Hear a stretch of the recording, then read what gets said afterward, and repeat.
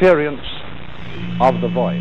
Hi, I'm Christina. Welcome to The Void. I've got a very special episode tonight, which is sort of distilled down deep moments with a really special artist who I love spending time with, Devin Townsend. And this is really for the fans out there. I think Devin Townsend fans are as cool as Devin. And, you know, the music is a reflection of that as well. So I wanted to put together some deep stuff that we've spoken about. And I just want to thank everyone who has commented on my Devin stuff in the past.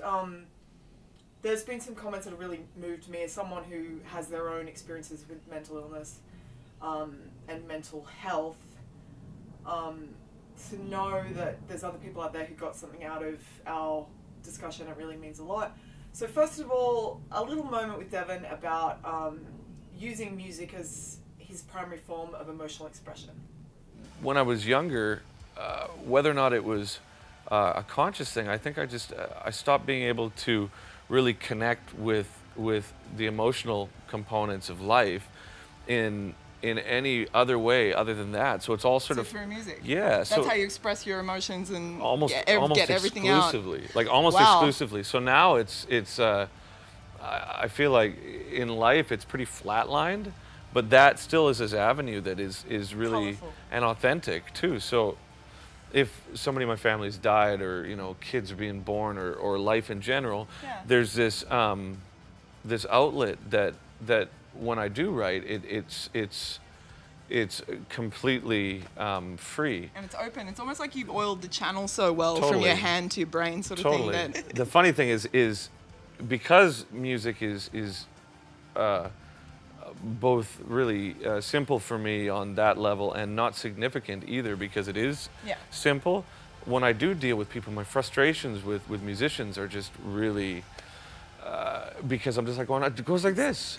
Like, I mean, why are we like, specifically Yeah. specifically with people who think of things in terms of like a real linear, 1, 2, 3, 4. I'm just like, I don't know, like it goes like this, right? In this particular segment, we talk about weathering darkness. we're not designed to be happy all the time. That's not the human experience. I've been writing about melancholia and darkness and mania and all of the interesting extremes of the human experience. We've been writing about it for thousands of years. We're not a sunny people. Like, we're not a sunny species. Yeah, that's dark true. motherfuckers, Well, like, and I also think yeah. we're flawed, right? So it's deeply, like yeah.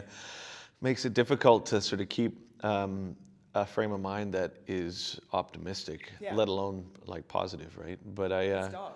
but I also think, I mean, even with the nature, the record, the empath thing was, I was really depressed during the making of it, right? Yeah. And I think that helped it in a sense, because if you're speaking about persevering through all that negativity, and you're coming from a place of like, well, I'm having to actually do that, as opposed to, all you got to do is think positive, man. I don't know what your problem is. I think, yeah. Yeah. I think it's like if you can come from the perspective of like, no, it's fucked. Yeah, it's really. Like, well, you it's got to. really There's a whole dark. theory of like you got to sit in it, man. Like you actually. One of the biggest things is like learning how to sit in the emotion, but not let it take you over. Like almost like weather.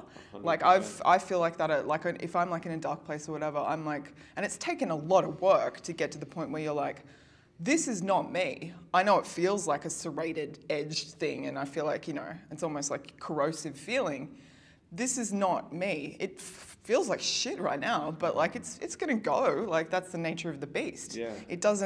It will never last forever. That doesn't make it easier necessarily. No, for it's sure. It's dark shit. Yeah. No, I get it. I mean, I also heard, and I like the idea that, just sort of watching your emotions rather than letting them identify you, but not necessarily trying to quell them. I think this is what I started seeing as a recurring theme for me. Is there were certain aspects of my creative identity or personal identity that I feared. Yeah. For whatever reason, childhood trauma or what have you, and then I found that as opposed to letting them in and just sort of shining a light on them and trying to figure out why I was afraid of them, I just kept pushing them away, and then they just get bigger and bigger and bigger, right? Like monsters. Mm-hmm. Like, yeah. That was the whole idea. So the whole the whole idea with this particular creative moment, I guess, was just like, okay, well, how do you have compassion is such an overused word, but how do you have compassion for the parts of you that have been hurt, right? And as opposed to being like, well, you're a bad child or you're a bad person, like, how do you invite it back in and say, okay, well, how do we fix this, as opposed to anything else? And I find that it's almost like it just needs to have a voice. But if you let it have a voice, the risk is letting that voice like become your identity, right? Here, we talk about his journey from strapping young lad to here.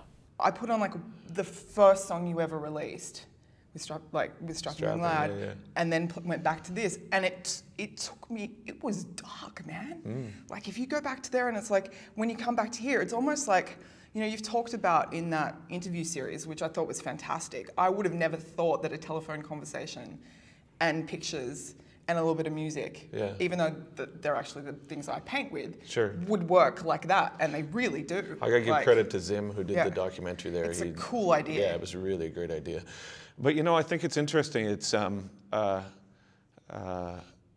think you've got, in order to be able to speak with any sort of authority on things that are you're trying to help, which is ultimately, I think, my goal, and yours too, clearly. I mean, I think if your intention is that to not have experienced that dark doesn't give you a frame of reference for it, and I think a lot of times that's where I find it falls flat for me when the whole, you know, all you got to do is think positive. But I think that in opposition to that sort of idea of just thinking positive to the exclusion of anything in the world that's negative or anything in your own reality that's negative, I think that ultimately all you're going to be speaking to is other people who feel like that. This is a bit of a dip into the archives about fate, free will, faith, and Carl Jung.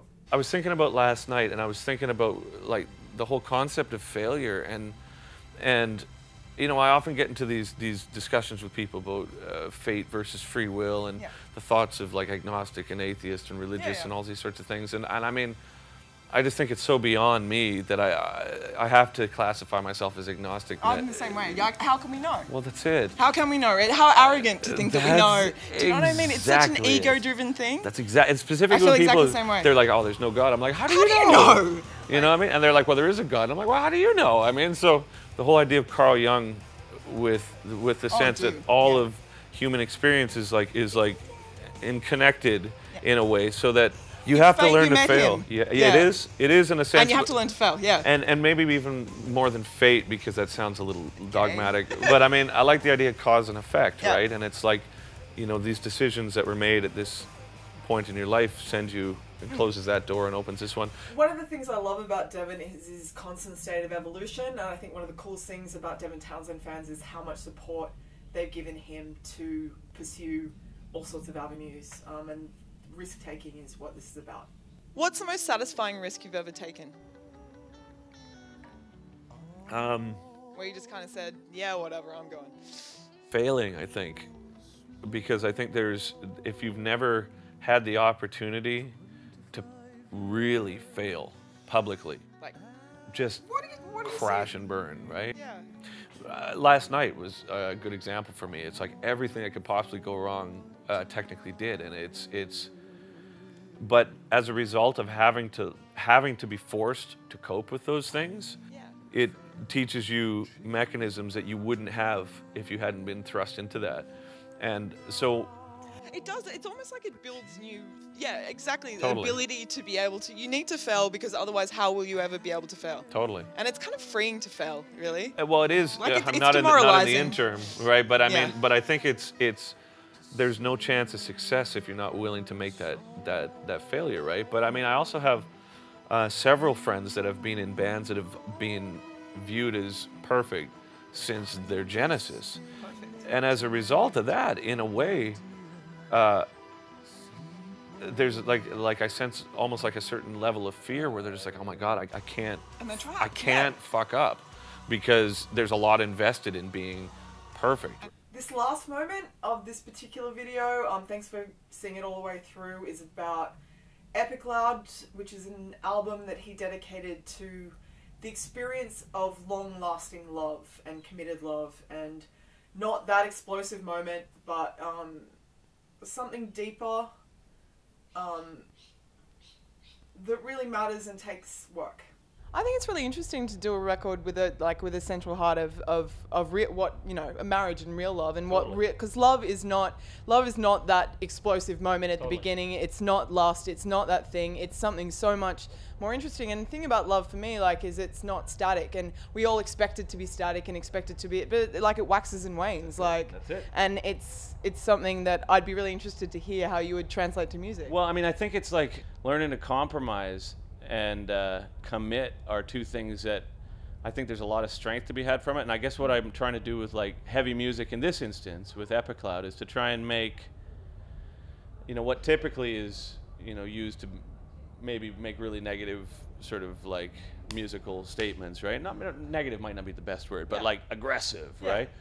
Yeah, totally. But I mean, I think that the effort and the power that it takes to like stay committed or like to work through problems, you know what I mean? If they happen. Oh yeah, and it's like your first instinct is like, fuck it, you know, I was gonna open the front door and run, you know. This is too hard. I'm not gonna. That's it. But you know what? It's totally worth it. That is, and I think what's worth it about it is just because it's like anything that you're able to work through, you learn more about your own, you know, capacity to handle things and to grow and all this. And I mean, like, having kids or like being in a long-term relationship or anything like this is, you know, it's hard, right? And I know there's a lot of folks I know they're just like, oh, you know, I didn't work so I left, or, you know, we had a bunch of kids and I wasn't into it or whatever, right?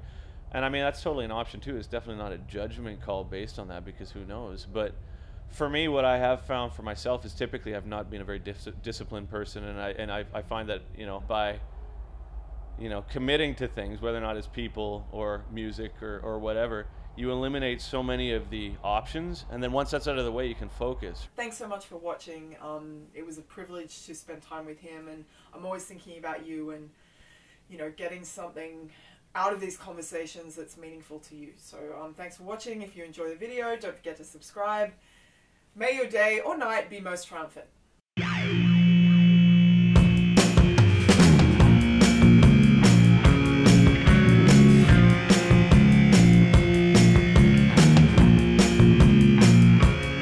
This is an experience of the void.